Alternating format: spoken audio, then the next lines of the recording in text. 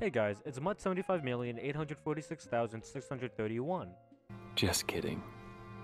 You can call me V. Okay, V. Why don't you tell me everything about this Particle tutorial! Welcome to part 2 of the Rfmc tutorial on how to utilize particles. Today we will be focusing on how to create effects using meshes and parts. So I've selected this ball, which I would like to highlight in this video about the particles that are being used. You can find these particles using the library function in Studio or online on the web page. These particles I really recommend using as there's a lot of diversity in these, and also they would really make really cool, say like just effects in general, especially the black ball with the ray and the aura around it. But let's just turn off the color correction so we can see it better. So now I'll show you how to make one mesh you find and make it into a mesh part. So what you want to do is you want to go into the meshes property, so let's select the mesh and copy the mesh ID. Afterwards, insert any random mesh you want. I inserted the wings mesh, so I'm going to paste the ID, and there we go. It's easy as pie. I also do recommend removing the mesh texture if you want, but I do. And honestly, this really helps making cool effects easier. So now that the animation is done, and yes, I did skip the whole process of me animating to save time making the video. So what you want to do is find the part you want to add, and we'll be doing C-frame and size. Transparency will also be touched on later in this video, so stay tuned. And what I'm going to be doing is I'll be adjusting the C-frame of this ball so that it moves and tracks with my hand when I'm throwing it. So first, let's make the ball disappear. Let's just move it down, and let's select the C-frame and size, add to track. Then I'll copy it and then paste it right in the beginning.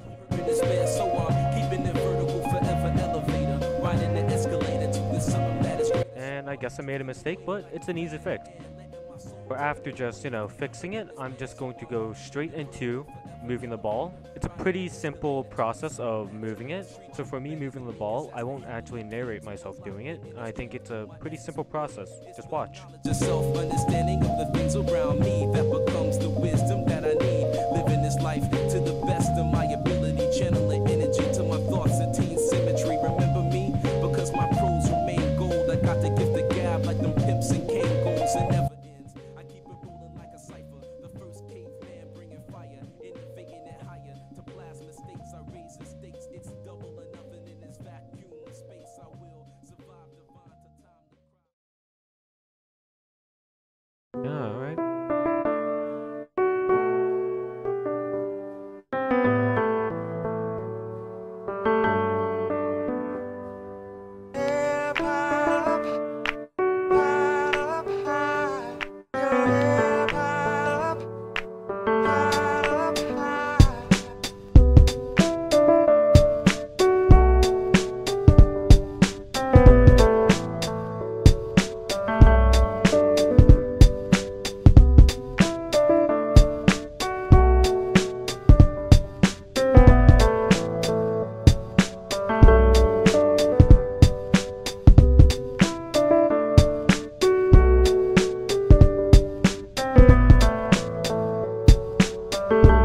So after you're done tracking your little effect, what we're going to be doing is now we're going to add the impact effect. So we're just gonna add this big cylinder. Just gonna resize it. Alright, like that, and we'll be doing the same thing. So we're just going to move it there.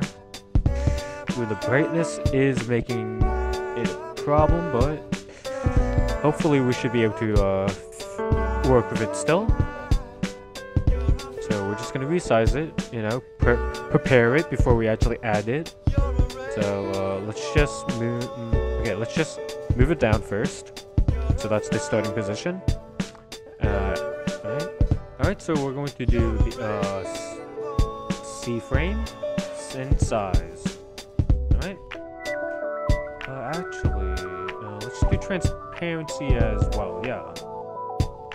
For the cool fade in and fade out effect, that once the beam happens, it fades in, and then afterwards it fades out. Stuff like that,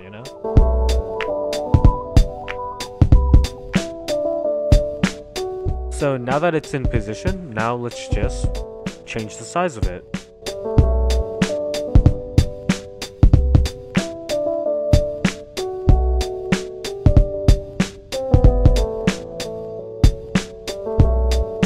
Okay, so now that you've timed the effect going like expanding once the ball happens, we're just going to have to add the impact, like the explosion, like this guy right here. Right, so let's just resize him. Let's just prepare this guy first, and let's also change the material so it's easy to edit. We'll be changing the material back to neon later on though. And it's pretty much the same process as last time, but I will be speeding it up.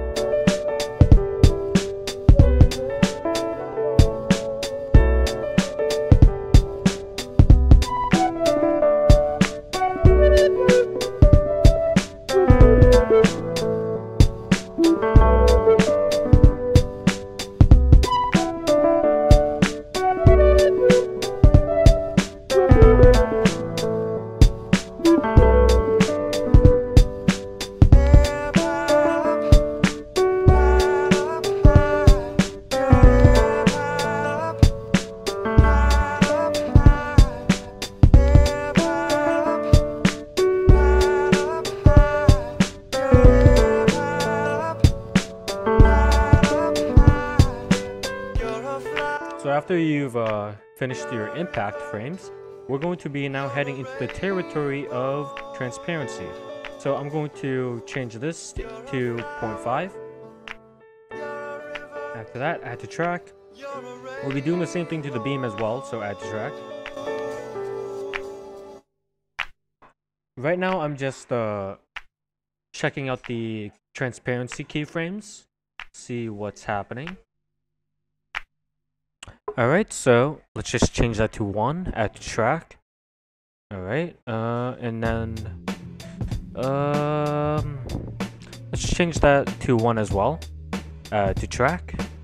And this is what it should look like. Alright, so let's just do this same at the beginning. So let's just change this to 0.6 actually, that's perfect. Yeah, add to track. Okay, so let's check this out. Yeah, let's add. Yeah, that's good. And let's change the FX explosion to 0.6 as well. And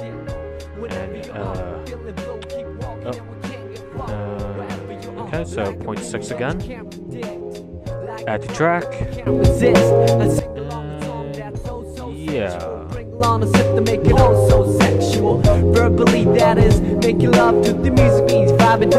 Now we're going to change the material back to neon and see how it looks, and it's pretty good. It's really good. Let's see if it needs fixing. So far it looks really good. I'll be previewing the finished animation though. I did, however, add a couple of little things, but let's go watch it.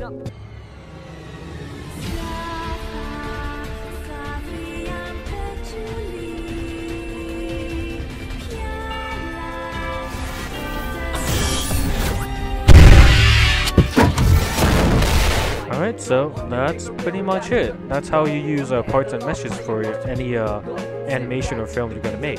Thanks for sticking by. This was a blast to do. My name is Mutt, 75,846,631, or as other people know me as V, and thanks for watching.